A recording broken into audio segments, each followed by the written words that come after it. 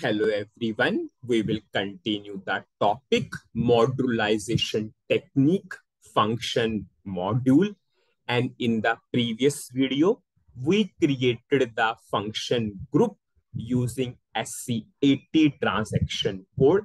Now we will go for the creation of function module through which transaction code SC37. So I will go to SC37 transaction code. We all know whenever we want to create a function module, the first thing we need to create a function group, and we already created the function group. Now I will create a function module. The title bar is itself function builder. So I will give some name to the function module. We all know the first name should start with Z or Y. So I gave suppose ZFM. Suppose I'm saying sum of two numbers, because what is our requirement? I want to create a function module for the sum of two numbers. I will go for create. Now you can see the first thing it is asking for name of the function group. Now we will pass the name of the function group which we created. This is the name of the function group which we created. I will give short text to the function module. Suppose I am saying function module for sum of two numbers. I will go for save. I will go for OK. Now I will simply activate this function module. So we created the function module through SC37 transaction code. Now we will go for more clarity here. Just see, this function module R is now in this function group, is in this particular function group. Okay. Now just simply refresh your function group, or you can go for SC80 again. It is your wish. I am refreshing this function group. Now I will simply go for this particular UXX. Have you seen? Previously it was blank completely. Now we got a first include, and XX is replaced by what? U01. Whenever I will double click onto this include, you can see this is our first function module which we created. Now you get the more clarity why I'm saying that we can go for 99 function module. Whenever we will create another function module, we will get one more include there which has U02. Whenever you will double click onto that include, it will navigate to your function module itself. And just see now more clarity. Previously, this function module was not there at all. We have only two includes there. Now we have one more thing for the function module. And whenever I will expand this, you can see one function module is present in this function group. This is full clarity. So whenever you are going for function module, yes, we are always saving into function group. Previously, there was no function module there. When we saved our function module into function group, it came automatically. Previously, there was no include into this particular. Now we got include, which is now ending with U01. This XX replaced by 01. When I double click, it is navigating us to our first function module only. Now we will continue that topic. We created this function module. Whenever you are going for function module, we have these 7 tabs: attributes, import, export, changing, tables, exception, and source code. Each and every tab has a meaning. We will cover the importance of each and every tab before we start with the practical of this. Firstly, I will come on to attributes tab. What is attribute tab? We already covered attribute is always the generic information or general information of that particular object. So this attributes tab will give the general information or generic information of the function module. Just see. What is the description of the function module?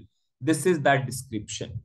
We saved this function module into this particular function group. I created this function module. What is my ID? User1.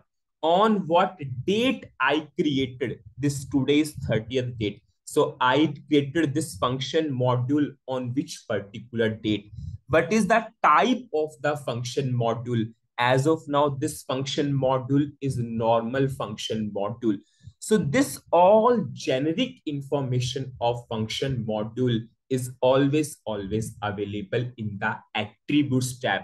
Generic information means what is description, what is the name of function group, who created, or at what date this particular function module created. So all generic information is the part of attributes tab.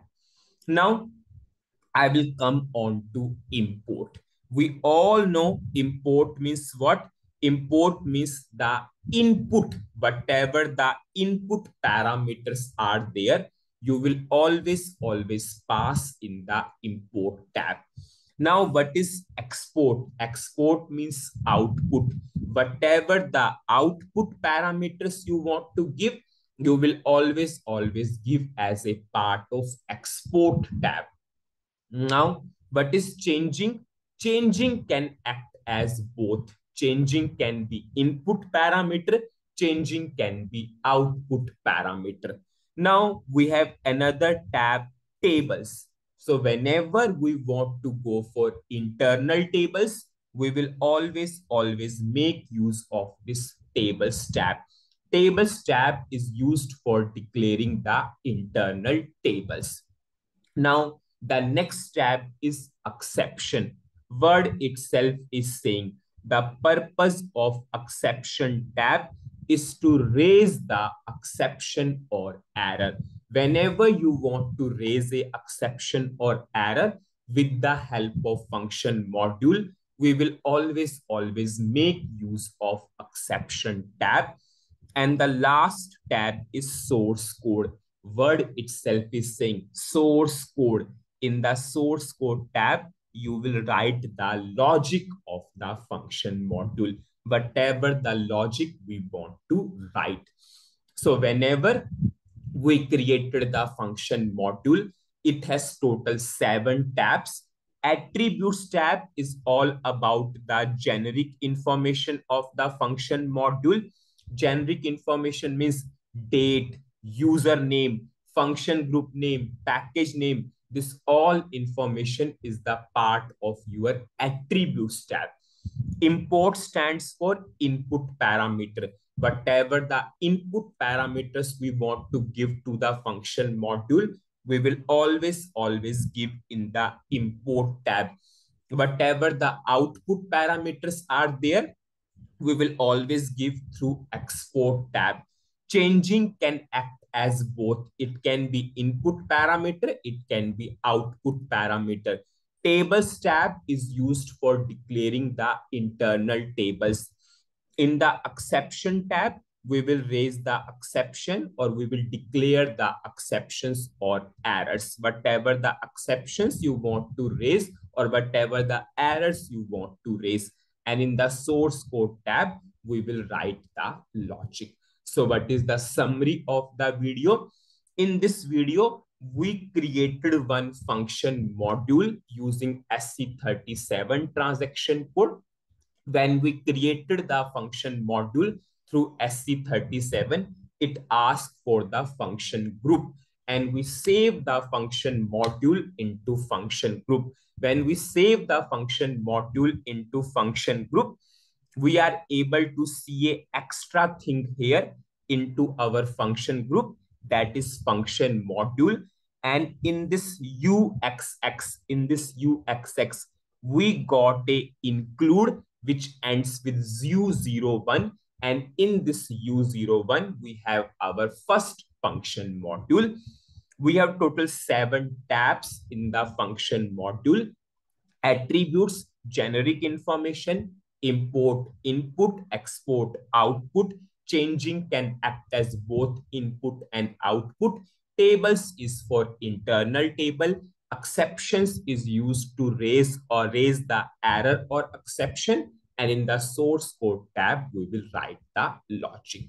Now, in the next video, we will start writing the logic into this function module for the sum of two numbers. So that's it in this video. Thank you.